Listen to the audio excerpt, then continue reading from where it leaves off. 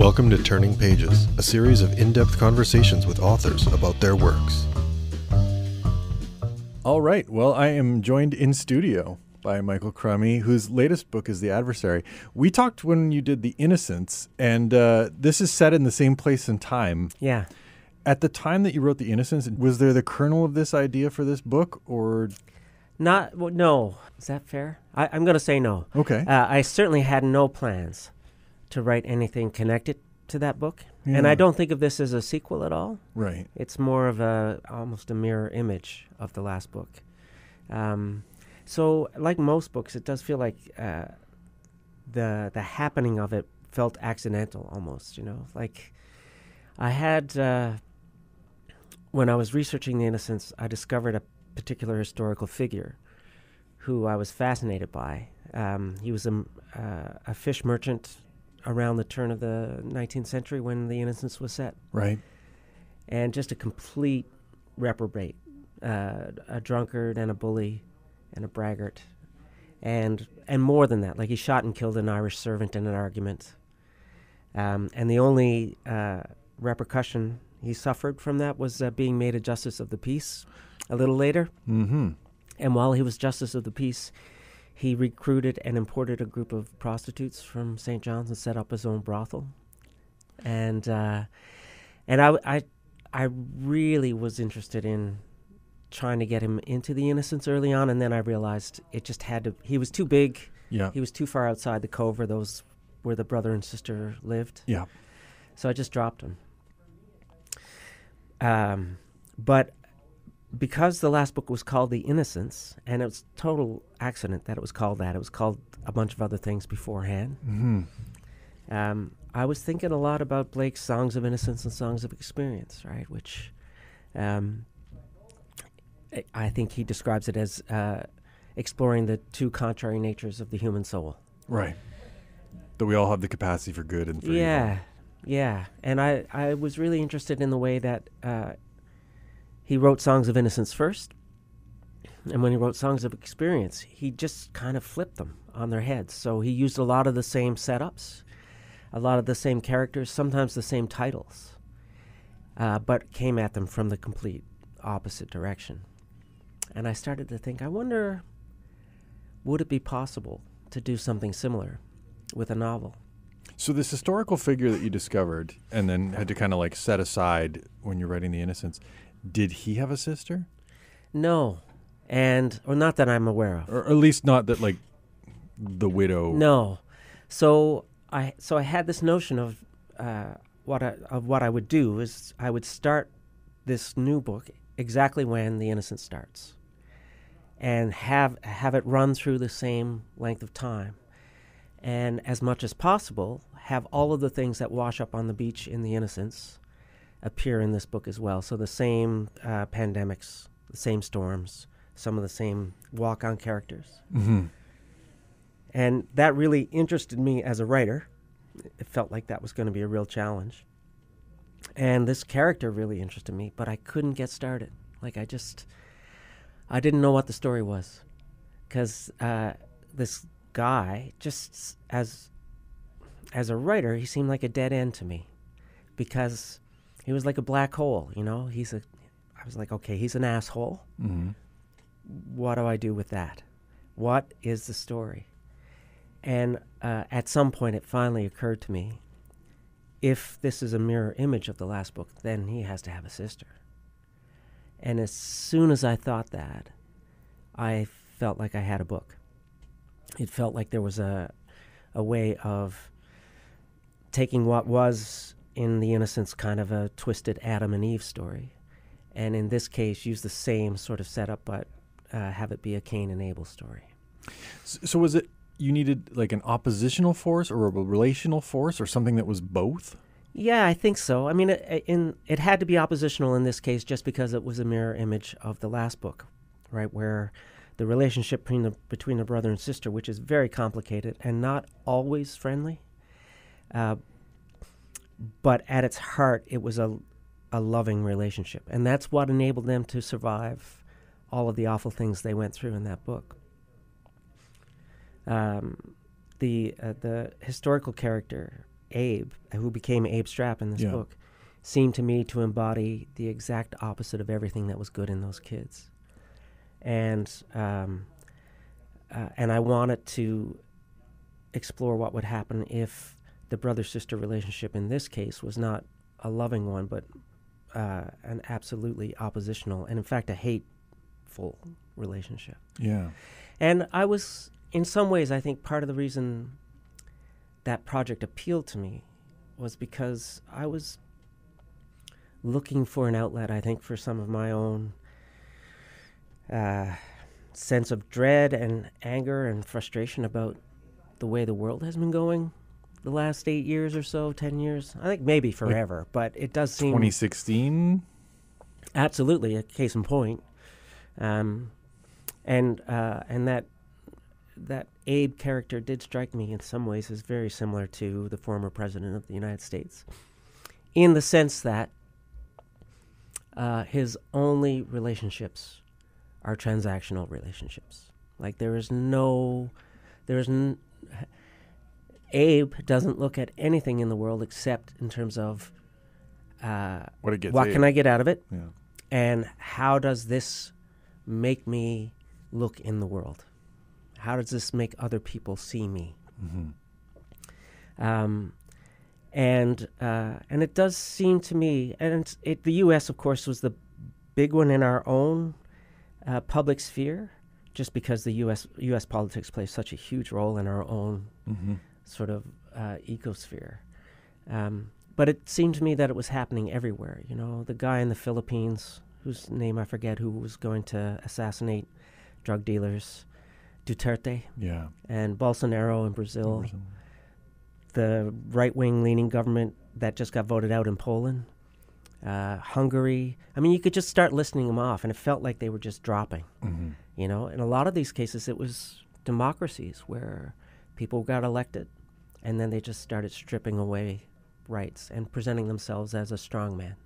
And aligning themselves with the church, which in this case, Strapp does with Beadle. Yes, yeah. So again, these types of people that I was interested in, not only are their relationships with other people transactional, but their relationships with institutions are absolutely transactional. You know, so Trump, who has never opened the Bible and has never attended a church service unless it was part of a political campaign, he is presenting himself as like a hero of the evangelical right. And they're taking him as such just because they know he will pay them back for their loyalty, right? And so everybody in this book, and his sister, the widow Keynes, of course, is completely different in terms of how she operates in the world, and in some ways in terms of what she feels is important, but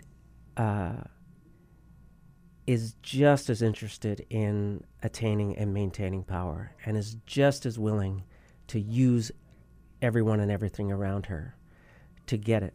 The big difference between them, of course, is that Abe is like a bull in a china shop, and the widow is quite capable of making people feel like she has their best interests at heart as a way of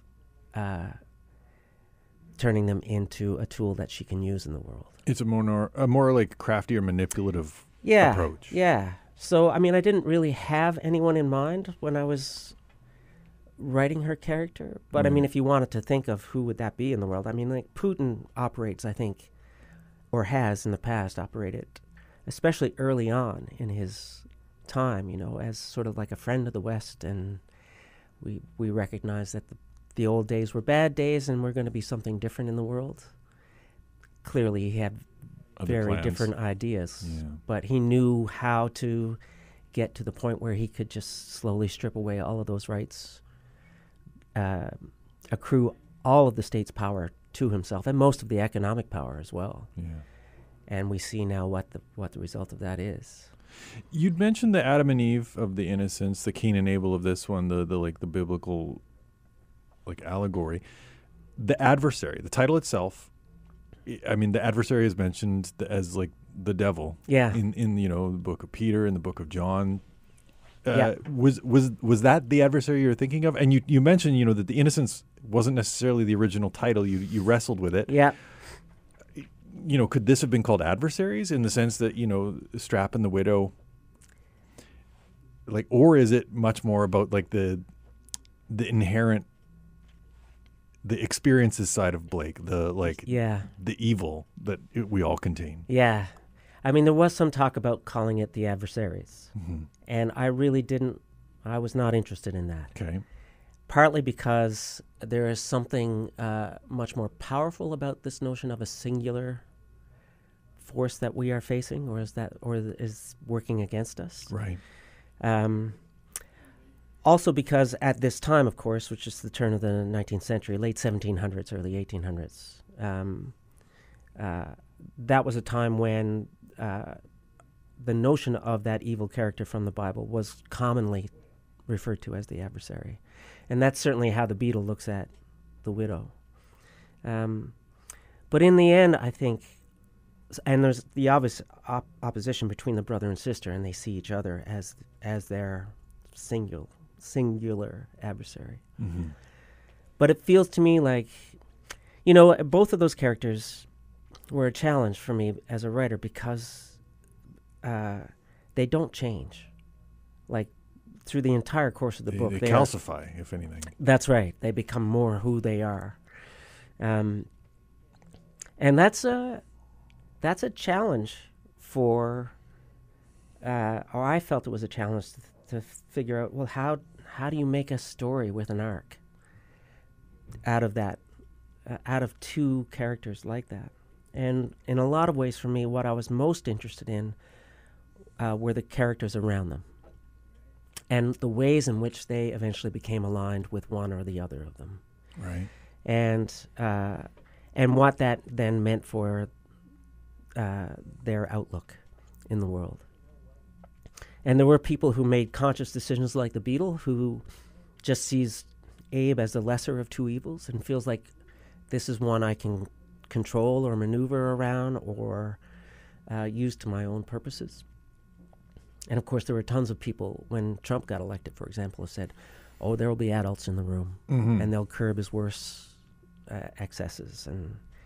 And what they ended up finding out was you either bent to the will of whatever that was, or you were booted to the curb, right? Mm-hmm.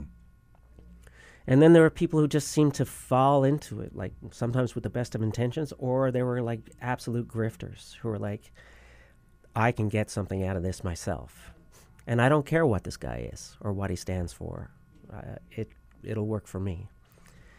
And then, of course, there are people like the young people who end up aligning themselves with the widow in this book, who,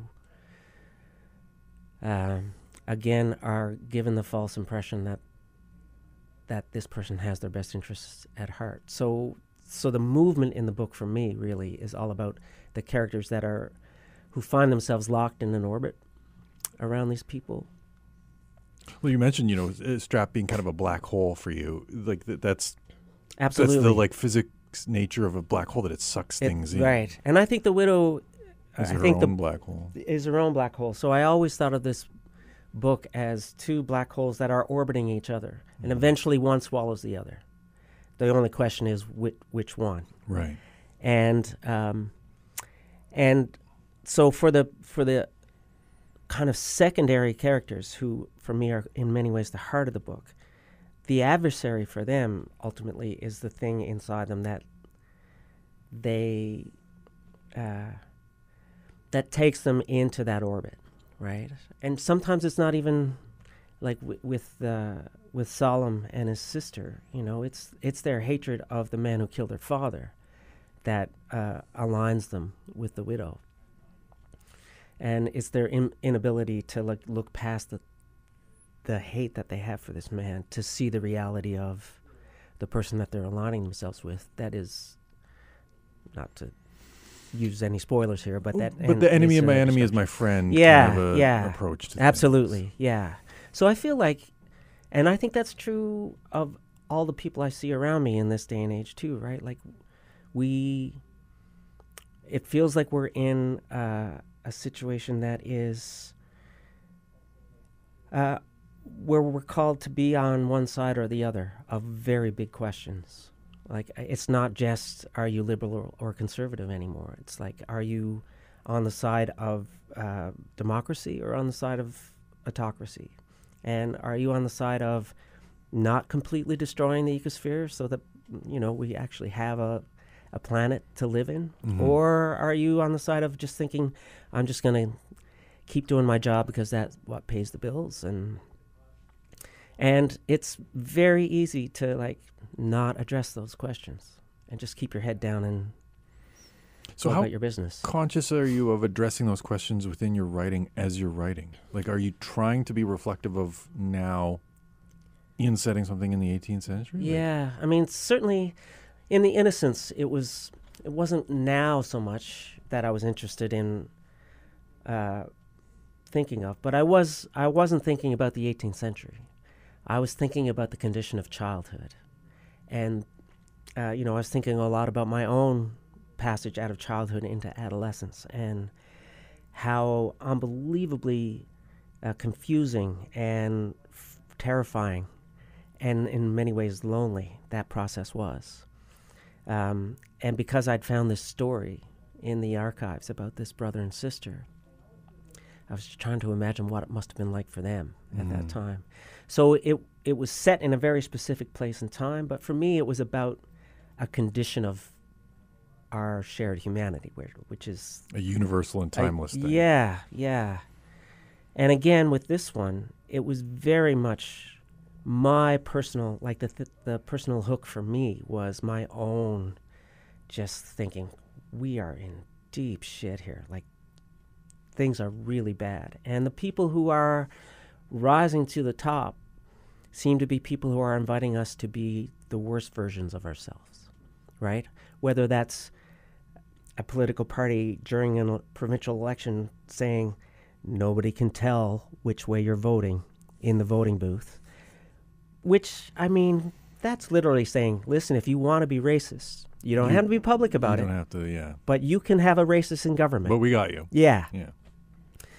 So I guess my idea was I was going to take the worst of the world that we're in right now and shrink it down in some way and have those dynamics play out in this tiny community. So it wasn't that I was I wasn't throwing in like little cookies that people could find where they would say, oh, this is what's happening today. Right. But the dynamic, as much as I was able to make it feel like it belonged in that time, I was going to let that play out as much as I possibly could. Yeah, I didn't know, obviously, that Abe Strapp was based on a actual historical figure because, right. like you said, he murders someone and then is rewarded for it. And it made me think of, like Trump saying during the election, like, I could kill someone in the middle of Times Square and my poll numbers would go up. Yeah, and I think he's right about that, And so I had discovered Abe Strapp. I think it was before Trump really came on the scene. Mm-hmm. But, I could not escape the connection between the two. The biggest difference between the two men, like the historical figure and Trump, is that Trump is much more of a coward. Like, he would never shoot someone on any avenue, anywhere. Have someone shot. He would have someone shot. And, but, ultimately, I think he's an absolute coward. Right. And I think Abe is a little more reckless, I don't know if Trump, he's not a drinker.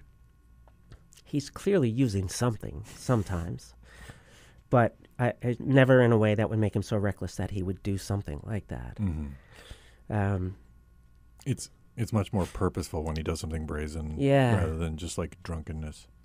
And I think that's one of the things I've always said about Abe, and I think this is a direct ripoff of my sense of Trump, is that he has absolutely no skills except for his ability to fuck with people.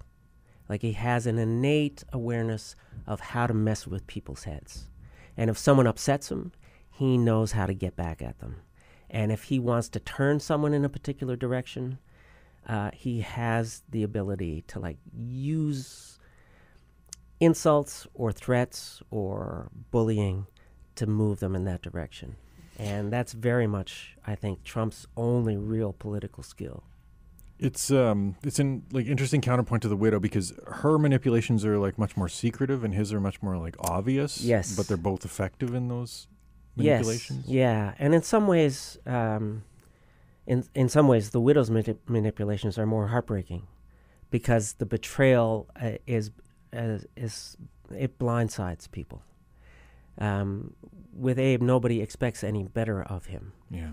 But the widow is quite capable of allowing people to feel like they love or admire her, and then to just knife them.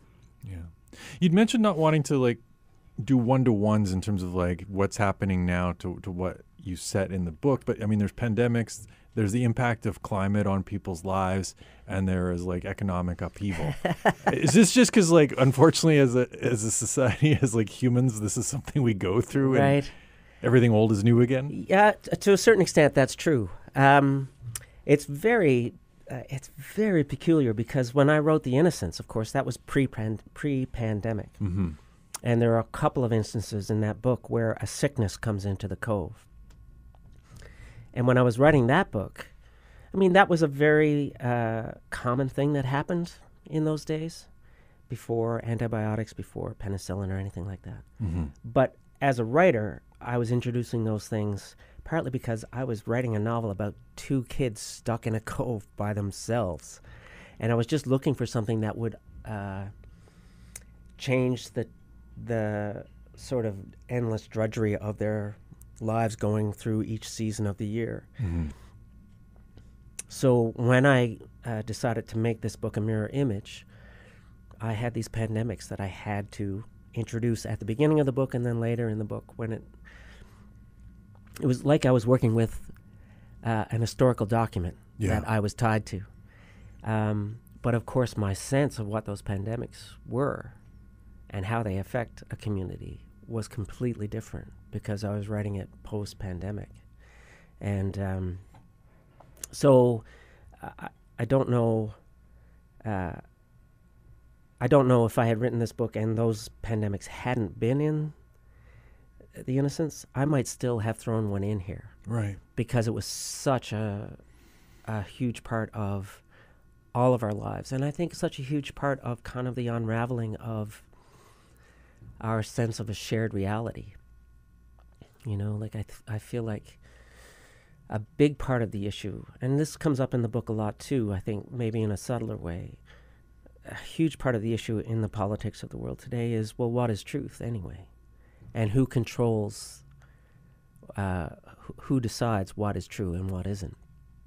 And the pandemic was a huge turning point in that. You know, the anti-vax movement, all of that stuff tied in with all of the QAnon conspiracies from south of the border. So it feels like we're now living in a world where we're not just on different sides of political issues, but we're living in two different worlds in terms of our sense of what is real and what's not, what is a fact and what is not a fact. So, you know, you can't argue with a flat earther because facts don't matter to them. They have their own. They have their own alternative facts, their own experiments. All of them confirm this idea they have that the earth is flat, and that the notion that it's not flat is a conspiracy. So any evidence that you want to provide is just part of a massive conspiracy, and they just dismiss it. And I think anti-vax is the same, and all of the move to the right, certainly in North America, I think is tied to that as well.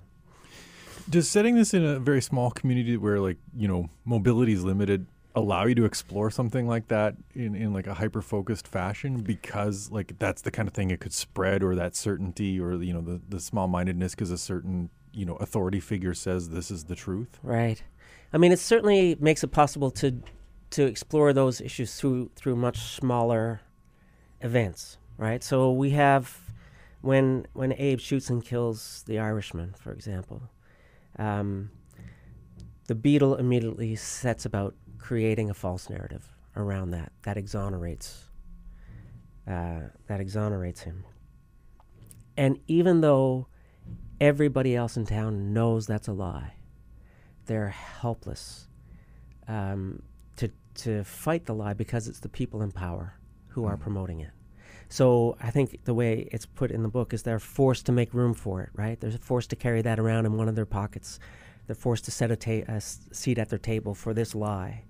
And it becomes a part of their life in a way that is demeaning and also disempowering. And that makes them feel like they have less ability to have any say in their world at all. And that feels to me a lot like what I have experienced in the world. But of course, the anti-vaxxers would say the same thing, right? They would just say that our reality is the lie that they've been forced to live with, and that demeans and disempowers them. And so it sets us up in a world where we have two equally balanced or unbalanced ways of looking at the world, and there is no common ground between them. You know, like that reaching across the aisle thing they keep talking about. There's no in the aisle. US. There's no aisle anymore. Chasm. Yeah. And it's pretty terrifying, you know. I don't know, and social media has had a huge role in that. But it does feel like it's possible to live your entire life in a silo where what you believe is never challenged and is sort of that echo chamber just reinforces it over and over and over again. And that's a recipe for disaster, it seems like. It's interesting talking about being forced to like make space for that lie. That Solemn's path really is like he aligns himself with the widow because of that lie. Yeah. He chooses a side because it's almost like forced on him. Yes. And then it pushes him on a path that eventually leads to violence to reconcile with that lie. Yeah. And not just to violence, but to violence that will ultimately destroy him. Yeah. You know? And I think that feels like the path we're on at the moment. Not to get too dark about it. Yeah. But it does feel like the options available at the moment look pretty grim for all of us. And that winning is just a different way of losing. You know, it will be just a different way of ensuring nobody comes out of this in a good position. So it was hard to write the book that way. I mean, part of what I've always done as a writer is I've tried to... I mean, my books are not happy books. And they're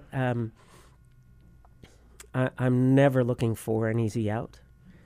But I decided when I started this book, if I was going to set up the dynamics that we have in the world today and let it play out, that I was not going to interfere. I was not going to give myself an out or a reader.